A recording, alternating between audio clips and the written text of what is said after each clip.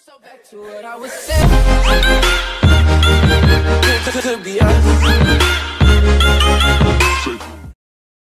Hey guys, it is Baby Kendall from Pashies by. Welcome to a brand new Clash of Clans video. I'm going to do a war recap for this one, for our recent war against Kornfeld. They are a German clan that's pretty well known across the war community, so we were pretty glad to be able to war with these guys. And this was a potluck matchup, so it was an even war as far as breakdown goes.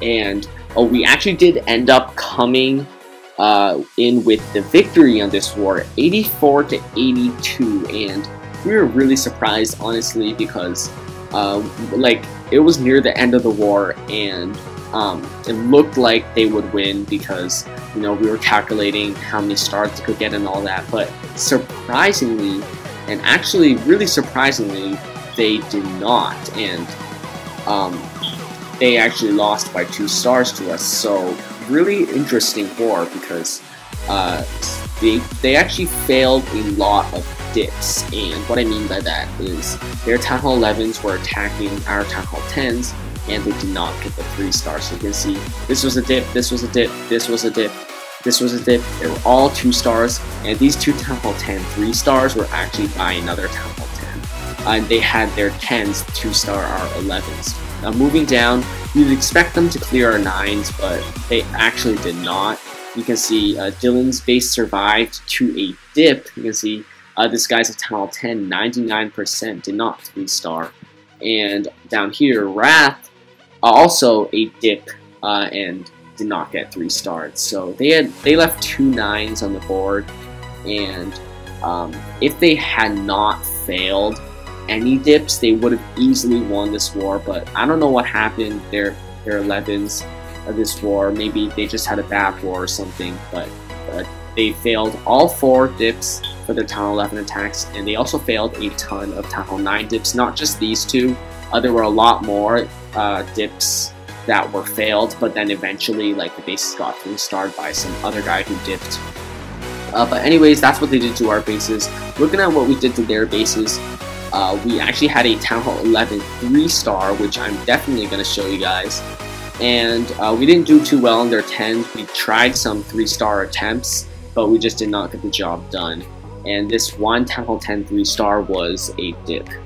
And then all the 9s were 3-stars. So great job to Pub.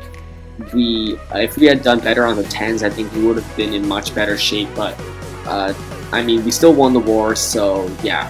And great job to Kornfeld as well. Maybe you guys just had a bad war or something, but good effort, and definitely hope to arrange for you guys someday. Anyways, we're gonna go ahead and check out the end of the war, because this war definitely makes it onto my list of the closest wars ever that I've ever experienced. So we're gonna go ahead and take a look at like an hour or so left. Yeah, you can see right here we were just cleaning up some of their 9s, and at this point Ruthless Rob tried to go for a dip, but he actually failed. And now look at this, 30 minutes left into the war. This is where things start getting really exciting. First of all, their Town Hall 11 fails, and we were like, wow, you know, that was pretty lucky, 97%, you know. And then they fail a dip, and they finally, like, 3-star eras, but the attack was super close. This was the dip, by the way. The attack was like really close, and the guy just got really lucky and 3-star eras. And then we saw G-Pine go in, take the 2-star on 5. He was going for the 3-star, but didn't happen, but at least he got the 2-star. And now right here, their number 1 fails on one of our Town Hall 10s. So now we're getting really excited. We're like, wow, could we actually have a chance to win this war? And now look at this, 4 minutes left. This is really where the entire war changed. Emmanuel really getting that clutch attack on 16. It wasn't clutch attack. He actually overkilled the base, but still very close to the end of the war. Look at this, 4 minutes left, and he actually gemmed his army and had just enough gems to gem his entire army and go in on this base and get the 3-star. So this was their last Town Hall 9 that they had standing. So now, at this point, I think the score was tied or something like really close to that. They do eventually Dip and 3-star Emmanuel, they get 1 more star.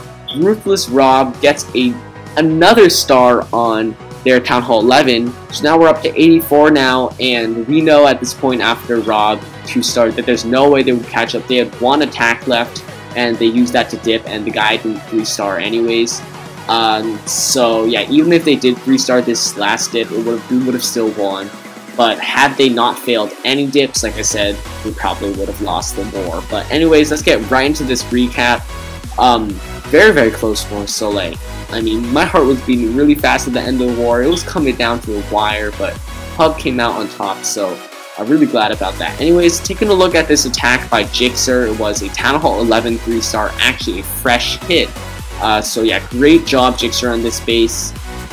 He's gonna do bowlers and miners, which is pretty common because at Town 11, either you're seeing all bowlers, all miners, or a combination of the two, and that's what we're seeing here.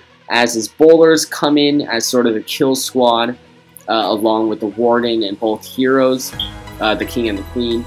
And double poison on the dragon in the clan castle. As everything comes in, his queen's gonna be able to shoot down that dragon. And already you can see on the top left, his miners are coming into the base, taking out that defending king really easily. Eagle actually locks onto the miners now, but he drops a heal spell, so he is prepared for it. Now the miners are in the dead zone of the Eagle artillery, so the artillery is going to go down pretty fast to all these miners. You can see there it goes. Good timed warden ability right as the Eagle shots come down, and at the same time while the miners are in the range of the multi-targeted Inferno Tower. But his miners are going to be able to make their way to that Inferno Tower, take it out, and then after that's taken out, you look at how many miners he has left. He literally has so many miners left that there's no way that this is not going to be a 3-star. And yeah, as all these defenses are going down, there's really only this one section at the bottom that can stop this attack. But that he's not going to be stopped by that little section because all his miners are coming through. There's something like 15 miners in there. And yeah, no way this base is going to stand. Like, all these miners coming through the base, moving really quickly, taking out building by building. And now everything's going to converge into this southern compartment. Actually, these 2 compartments, not counting that Dark Elixir drill, which obviously won't do anything. But the miners have the support of the Warden up there, and they are just moving their way through the base. Just literally nothing to stop them now. This is a 3-star, so beautiful job by Jixer with this fresh hit triple. It really helped the war. Really helped encourage us that, you know, we were going to win this war because of this, and we actually ended up winning. So yeah, great job. And we're going to speed through a tiny bit as the miners take out this last Archer Tower and that Elixir Collector for the 3-star. So awesome attack. Now moving down, unfortunately, we did not 3-star any of their Town Hall 10s except this one right here, but that was a dip, so I'm not going to show you guys that. So we're going to move down to some Town Hall 9 action. And yeah, some great attacks this war, starting off with Emmanuel. And if you guys remember, this is the attack that I showed you in that war battle log thing. This was the attack at the very end with 4 minutes left of the war. He did this attack, and he got the 3-star and gained 2 extra stars for our war score. So we're definitely going to check out this attack because it was a very awesome attack by Emmanuel. Although it's just an HGHB, but he actually did very well on this base. So he's going to drop his queen, and Giants are going to go sort of up to this cannon, and I'm not sure if he really meant that or not, but doesn't really matter too much because his Giants are still going to go into the base eventually towards the air defense. And Baby Dragon in the clan castle isn't going to be too much of a problem because he has the Rage Healers and also the Rage Queen, which are going to take out the Baby Dragon. And now all his stuff is going around, unfortunately, right now. And his Giants are sort of in trouble here in the middle, but they're still going to get some... they're still going to do some work in this base. They're going to take out the Expo, and then the Sweeper, and then the Arch Tower right after. So he wisely dropped some Hogs in here to take out the air defense, and make sure his healers stay alive, because that's the most important part, making sure your healers stay alive. And Rage Spell up there with his troops going around the base. Like, not really the ideal situation, but unfortunately that's what happened during this attack. And at this point, people were watching and not really too sure about what was going to happen, because he does have a good amount of troops left, but he only has 5 hogs left. But the really safer thing here is his giants in the middle, which look at how many defenses they're taking out. I mean, all his heroes and bowlers went around, but he was still fine this attack. It drops a heal spell right there, just because he has 2 heal spells left, so it's not like it'll really matter. Drops a heal spell over there as well, because why not? And at this point, definitely, this is going to be a 3-star, because he has hogs left, he has giants under healers, and yeah, really nothing stopping this attack at this point. So we're going to wait for this expo to get taken out, and then it's the air defense, and after that, nothing to stop this attack. So yeah, air defense isn't going to hurt his hogs. Hogs take out the air defense, and before you know it, that's a 3-star. So awesome attack by Emmanuel. Crushed this base, and even though some stuff went wrong in the attack, he was still able to get it done. So awesome attack, and really helped the war. So next up, we're going to check Tyler taking out this Town Hall 9 with a Go-Ho. And you normally don't really see normal, like, just plain Go-Hos that much. You usually see Go-Vahos or HGHB or other stuff like that, but Tyler bringing back the normal Go-Ho. He does have 1 Valk, but it's not like that really matters, because it's basically a Go-Ho. Minions and Valkyries coming out of the clan castle, but he's going to poison them, and that's not going to be too big of a deal. And his queen is the only thing left, unfortunately, in this mini kill squad, but he activates her ability, takes out that Valkyrie, and now he just spams all his hogs in, because I think this base was already attacked, so he knows there are no double giant bombs, so it's all or nothing. And he just, like, drops every single one of his hogs, and he even has CC hogs. So this is almost like a mass hog attack, not really a Go-Ho, because the golem was just to take out the queen, which he did successfully do. And now 1 more heal spell left for all these hogs left. He's probably going to drop it somewhere near this air defense, as all its hogs are moving through the base. Yeah, at this point, nothing to stop this attack. You know, once he drops a heal spell, once a last giant bomb that he's going to actually be able to trigger goes off right there, this base is done, because, you know, there's just a Tesla and the Arch Tower left to stop his hogs, and definitely that's not enough. He has some cleanup troops around the edge, wisely bringing some archers for those builder suts. Probably could have been fatal if he did not do that, but he does. And it's going to be a 3-star, so we're going to fast forward through the rest of this attack as his hogs clean up the rest of the base. He has some wizards and some archers around. Small bombs are sort of being a nuisance, actually taking out some of his hogs, but that's okay, because he still has some hogs left for that middle clan castle, and he does take it out for the 3-star. So awesome job, Tyler, bringing back something that isn't done much these days, and still getting a 3-star with it. I love to see that. Okay, now down to number 24, we've got Eraz attacking this base with another HGHB. So yeah, pretty nice attack on this one. He's going to start out at the bottom with the giants and some wizards.